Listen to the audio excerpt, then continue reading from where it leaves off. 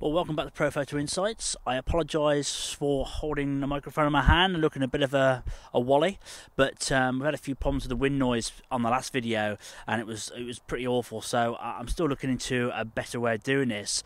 So I thought, well, I'll hold it on this episode and see if that's any better. Well, you've had a couple of episodes where we haven't been in a field, so as a treat, I thought I'd bring you back into one. And tonight we're in this lovely field here, and we've got this lovely barn in the background, which caught my eye the other day, and I thought it'd be nice to come down here and do some low light photography again. The reason I'm covering this again is the first episode we did some with these star trails, and the quality of the video then was appalling. I'm not saying it's got a lot better, but hopefully it has. And there's also been a lot of discussions on the forum of late about this sort of thing. So I thought it might be fun to come out and do a bit more. I brought my million candle torch out with me again tonight, so we'll try to have a go at using that. I've got a bit of a dilemma though.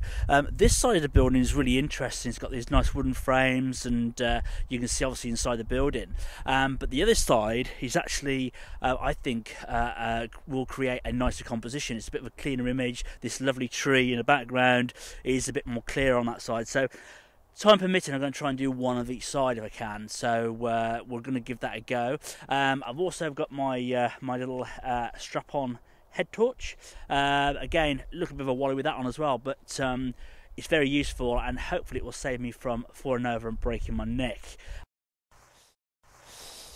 Okay, just stuck the microphone back on my lapel while I just show you this torch. This is the torch that we're using. It's a million candle torch. Fantastic, handy little bit of kit. I'm just going to switch it on for you so you can have a look. I've also bought a Woolworths bag. Now Woolworths has just gone under, so this is my homage to the store. But we're going to use this. We're going to put the torch inside the bag, and this will hopefully just help us diffuse the lighting from the torch, just to soften it a little bit.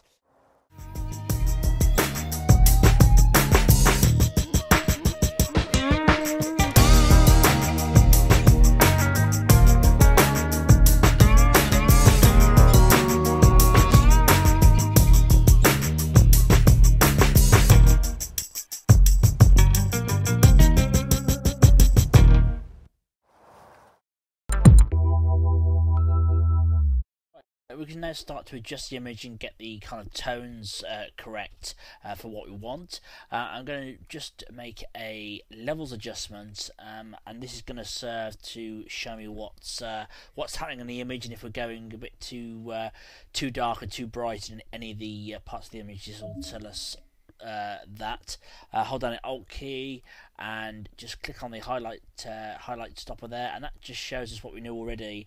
The bits that are going quite bright. There's a few bits of grass or that reedy type stuff there, and at the shadow end, it's obviously the background here, which we're not worried about, and also a bit at the top of the sky. Now actually I think we can come down a bit darker with that, so click OK, just leave that one in place for now. Make a curves adjustment layer like so, and we're basically just going to bring down the image a little bit like that, and just raise the top up so we've got a little bit of contrast going into the image, not too much, like so, and that just darkens the back sky a bit. It was getting a little bit noisy there, where I've perhaps lightened it a little bit too much in Camera Raw, and we don't need it as light as that, but we do want these stars to show up.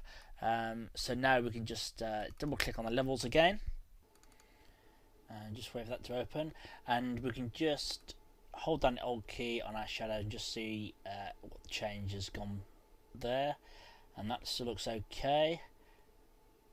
We'll leave that where it is.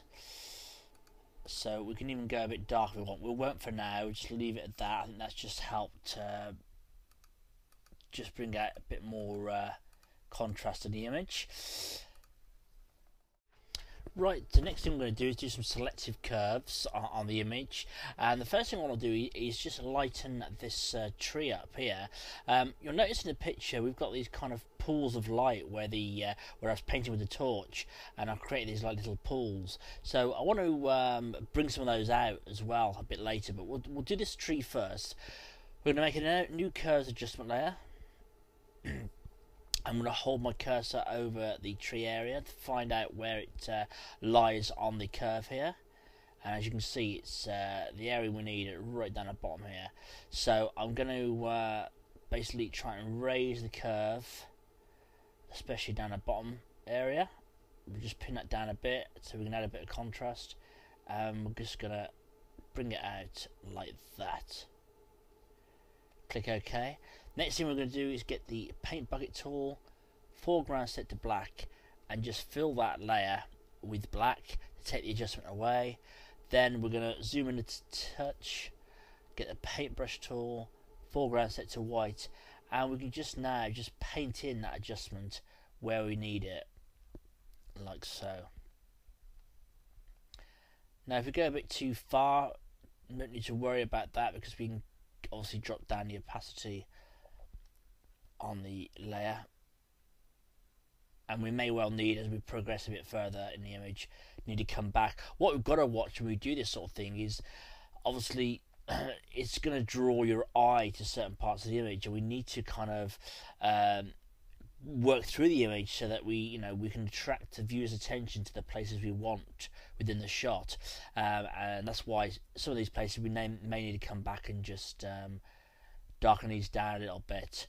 But that's our first one. We'll rename this one Tree Curve, and now we can move on to our next bit.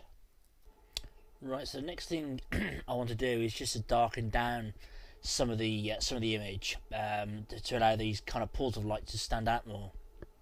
So we're going to make another curves adjustment, but this time we're going to drag the image curve downwards to darken, and you'll also notice as I'm doing that the colour's getting more intense, and you probably heard me say this before, but you can always turn the mode to luminosity if you don't want that to not affect the colour so much. That's at luminosity.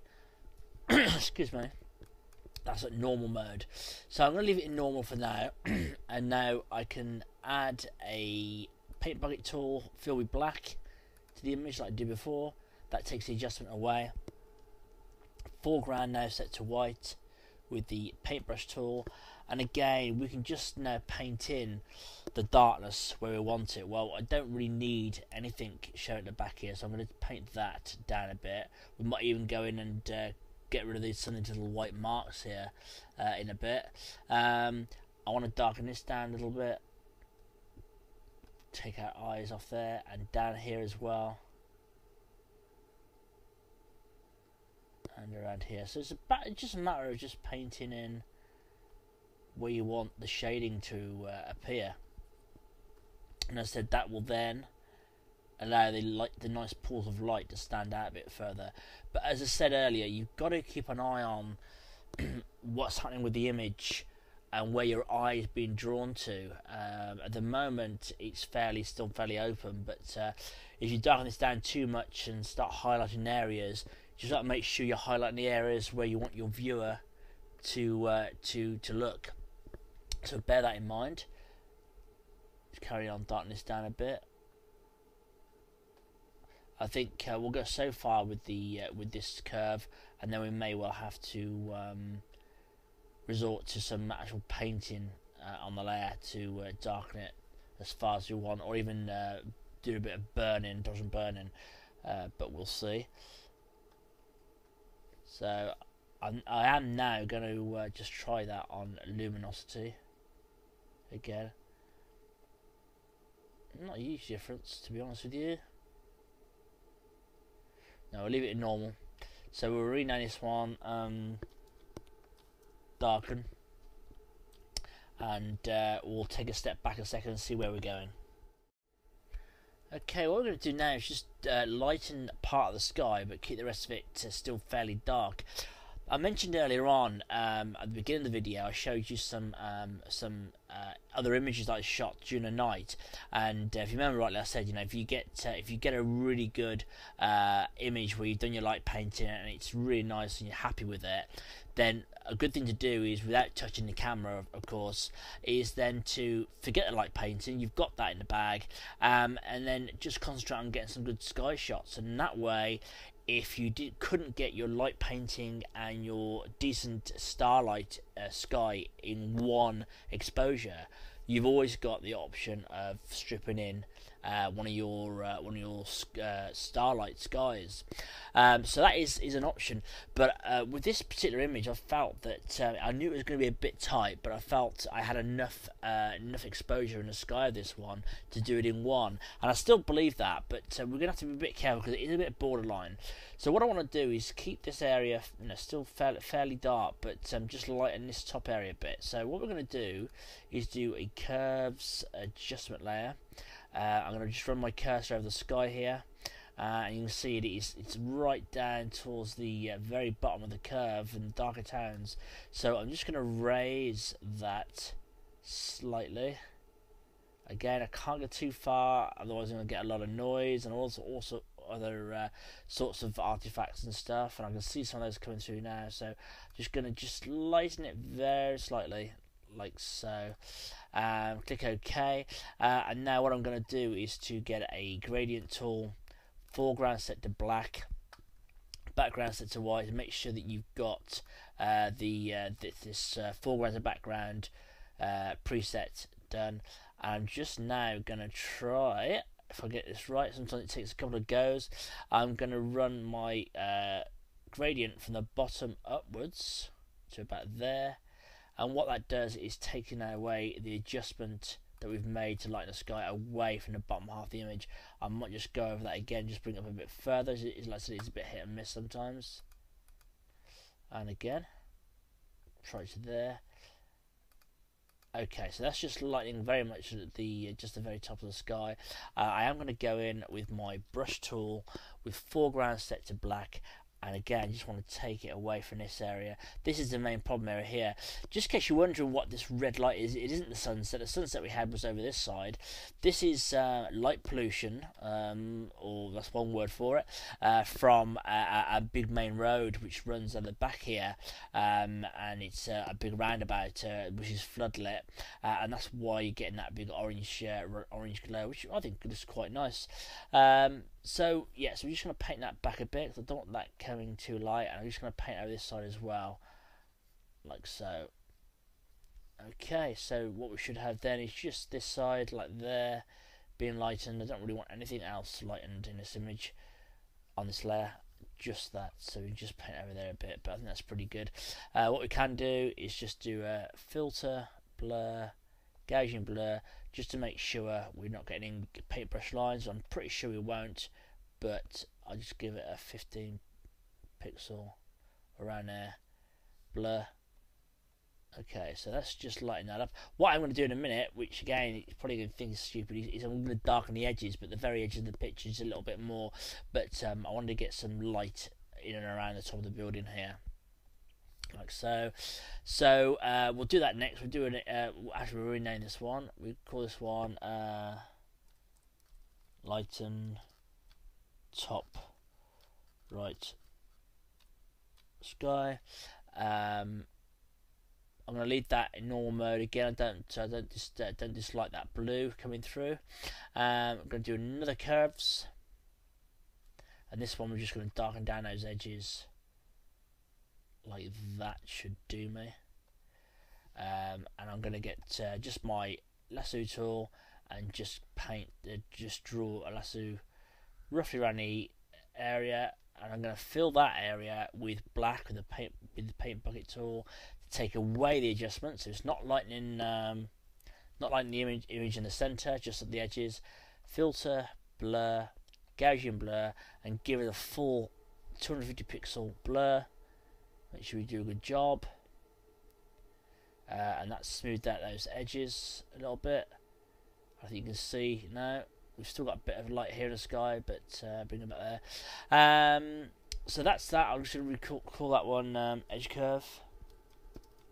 Again, we may come back to these in a bit just to readjust them again, but that's looking quite good. So you can see the image is now starting to come together a bit. I'm just going to get my paintbrush tool, and with black as a foreground, I'm just going to with white as a foreground, just going to bring this in again. I'm just still a bit concerned that I'm going to get a bit of band in there. Okay, what I would like to do if I can is just try and bring out some of these little starlights a little bit. To do that, I'm going to turn off the curve, edge curve for a moment. Another curves adjustment. Yeah, we'll do a curves adjustment. Actually, no, we won't. We'll do a levels adjustment for this. I can click my preview on. It might help. I just want to see if I can bring out some of these little star trails here. So hold down the Alt key, and we'll see how far I need to take this. There they come. You can see them popping out here now. You can see all the noise coming through now because I tried to lighten it too much. Fill that with black. This might not work, but I'm going to give it a go. And then we fill that with black, take the adjustment away.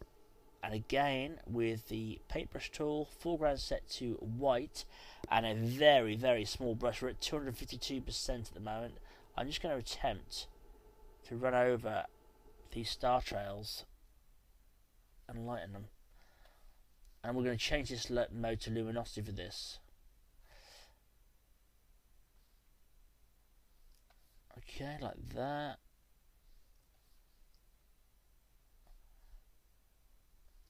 I think you get the idea. Let's have a quick look. Turn it off. Turn it back on so you can see. Really bringing those out. And I shall carry on, just do these other ones and come back to you in a second. I'll just rename this one. Star Trails Item. I'll just carry on with that and we'll come back. Right, so here's the before we painted in the stars. Here's after. So we've really just kind of really switched those on, just made them twinkle a little bit more, which I think works quite well. So we're getting pretty much there. It's coming together quite nicely. I'll just turn that edge curve back on. You can see that's now darkened some of those adjustment down, but I think it's still enough there to make it work. We could just back off this edge curve if we need to, but I'm quite happy with that. So yeah, so I think we need to come back to the tree curve. I think it's gone a bit flat again there, and just see if we can just adjust that a bit more down the bottom here. Just turn that back on a bit, like so. That's better. So as I said before, as we move through the image, quite often we have to return back to certain pictures. This one, darken, I feel can come down a bit more possibly. Let's just give it a go. Yeah, probably about there, like that. Okay. Again, we might come back and again adjust them again in a bit, but it's a matter of just building it up as we go. So yeah, so what I want to do now is just brighten some of these pools of light on top. So again, you know the score, curves. We'll just find out where we need to go, and it's a bit further up the curves there. Just give that a lighten. I'd like to get a bit of an S in there if I can. Just add a bit of contrast like so. Fill that with black. So foreground set to white, paintbrush tool, and again we can bring the size of our brush up now, and just be careful we don't go over the sky too much. Just bring out those pools of light on the rooftop like that. Again, we can do that inside the barn as well, just in the centre there. Don't want the edges going too light, and that's it. Just put a bit of a bit of a pull there, so we bring our attention, viewers' attention towards the centre here, and that's what these are doing. You see that? Just brightens that area up and attracts attention. So call this one pools of light. That's it. So that's bringing that up a bit more. I feel like I want to kind of darken this side a bit more, so we'll I'm going to have a quick look at this and to come back to you in a second. Right, a couple of things I've done is the following. I've changed the darken mode here from normal. We had it on normal if you remember rightly, and these have gone very red here, so I decided now to change those to luminosity, so that takes a bit of the colour cast away. And the tree curve, I've gone a bit mad and I've really steepened the curve there like so, just to really pick out that tree a bit better. I felt it was still looking a bit flat. So again, I'll say it again, you know, with using curves adjustments, it gives us that power to be able to come back to these and reapply any adjustments. Next thing I'm going to do is another curves adjustment. I'm going to darken down some of these areas on the side of the building here. So curves, and just run your highlight, your cursor over the building, the area there, and it's obviously quite light there, so I'm going to pull this down like so. This one will definitely be in luminosity mode, so we'll do that now. Paint bucket tool, foreground to black, blah de blah de blah, fill that, foreground to white, paintbrush tool, and now we can just paint in. I just want to darken this building down on the edge here and the back here a bit more. We also want to just darken this foreground here like so. I just felt it was a bit too bright. We can come in this side and just darken that background in a bit more there, and also the foreground here.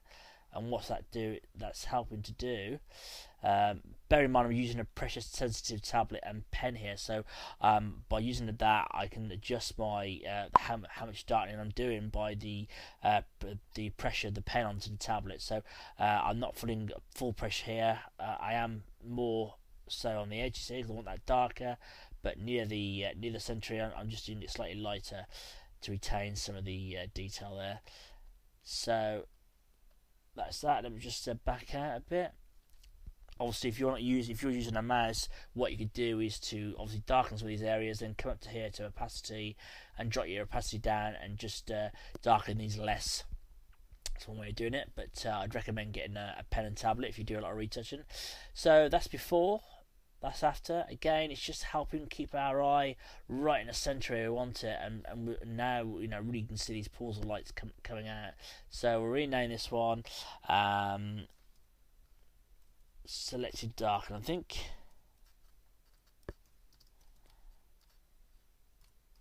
Oops. Selected Darken. Do we use that one before? I don't think so, but anyway, that'll be fine.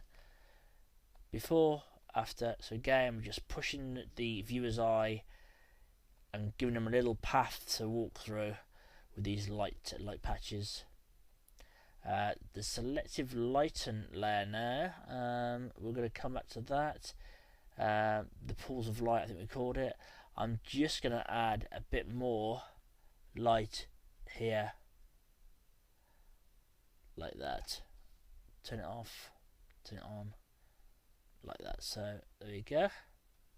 What I will do now is just double click on my levels that we made earlier, and I just want to see what's going on in the image. Wait for that to load. Come on, there you go. Hold down the Alt key and just so you can see we're still not clipping too much. That's fine. We've got a little bit of a hot spot there. That's okay. We need so, otherwise it's not going to sparkle. It'll look flat. And again, darkness, we can afford to come up a little bit there, like so. So that's all within what's acceptable. We're not going to lose too much there, and I think we are nearly there. Right, what we're going to do next is just darken this edge of this building down again. I've had a look at it and I still think it's very, very bright in the shot. So what we're going to do is add a curves adjustment layer. I'm just going to drag it down probably a little bit further than we need to. Click OK. Change the mode to luminosity. We'll rename this one and building darken, and now fill it with black. Paint bucket tool, foreground set to black, fill it with black, take the adjustment away. I think what we'll do, we'll just go in very quickly and just make a rough selection. So we'll get the polygonal lasso tool and just make a very rough selection around the edge here. Just move, if I can, around here.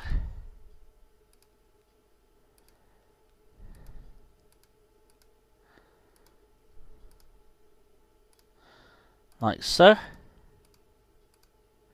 Okay, let's just zoom out again. We can now fill that with white, like so. You select that, and then we just paint that back a little bit more with black. Show our edges are nice and smooth.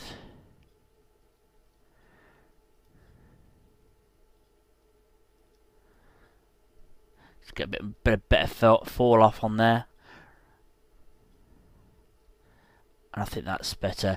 What we'll do is just blur this. If you click on the layer mask there with the Alt key, press down the Alt key, and go to filter, blur. We can just see how much blurring we need. I just want to soften these edges on the mask. Okay, it's coming in there. Try 10 pixels, like so. That should do us. Alt key, click on the mask again, and that just makes sure we doesn't get any sharp edges. It's still picking up a bit of colour there, even though it's in luminosity mode. We can actually back off that a little bit if we want to, but that's before, that's after. I think it's just turning it down a bit. It's a bit too full on. Right, I still want to darken some of these areas down. So what we're going to do is make another curves adjustment. Drag the curve down like so. About there. Change the blend mode to luminosity. Paint bucket tool, foreground to black. Bang that in. Foreground to white. Paintbrush. And we're going to do our usual trick of just painting in the adjustment where we need it. Again, remember I'm using a pressure sensitive pen. You'll have to use the opacity up here just to knock the opacity back if you don't want it going too dark. I'm just going to gently fade this in. I want the edges darker than the bottom here, and then just gently fade the earthy tones there in gently. Same here. I want this to go a bit darker on the edge here as well. So really just kind of forcing the viewer's eye further into the shot. That's before, that's after, so that's helping to achieve our aim. In fact, I might just press X on the keyboard. That just will turn our swatches, foreground, background colour around, so that I'm now painting with black, because I want to take some of this effect away here, like so. And that's the beauty again of working on an adjustment layer. It's fully editable, so that's a bit better. Right, okay, I'm a bit happy with that now. I think we've nearly come to the end of our adjustments. What I might just try and do, just this bit down here, I still feel is a little bit too bright. I don't want to go too far down. What we can do here is just add an empty layer, and with the paintbrush tool, foreground set to black, we can actually just paint in some black gently over this area. Just help tone it down, like so. Same here, and that's just another way of controlling that. Okay, so I think next thing to do is to start sharpening this image up. So we'll go on to that in the next section. But first of all, I'm just going to rename this one. We'll call this one Black Paint. Edges. Okay, so last couple of mods, what I've done, I've just added a couple of folders here, and just stuck our adjustments in that one and the retouching in the other, just so we can keep things nice and tidy. I'm going to make another adjustment now, and this is probably our last one. I'm going to go to Hue and Saturation. Okay, and I'm going to drop down the saturation a little bit, back to there, but -25. I'm going to fill, no not, I'm going to get a paintbrush tool, foreground set to black, and what I'm going to do now is paint through the image again, concentrating on where I want the viewer's eye to be concentrated most, and I'm just going to paint back in some of that saturation. Now I'm going to leave this side of the building as it is because that was getting a little bit too OTT in my opinion. I want the just lovely reds in the rooftop. In fact, what I need to do is I'm going to draw a selection over the sky here, like so. I'm going to fill that with black because I want the sky to retain the colour I gave it earlier. So just going to go over there like that. So I want this tree to remain quite a bit of colour in there. So it's just a matter of just adding the colour, just the areas we want to attract the attention.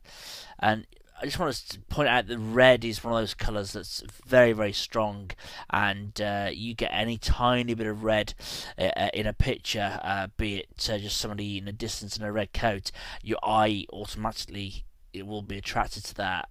It's a very strong colour, so you've got to use red with caution. So it can really be a very distracting colour, but in this case it's fine because it's where we want it on top of our building.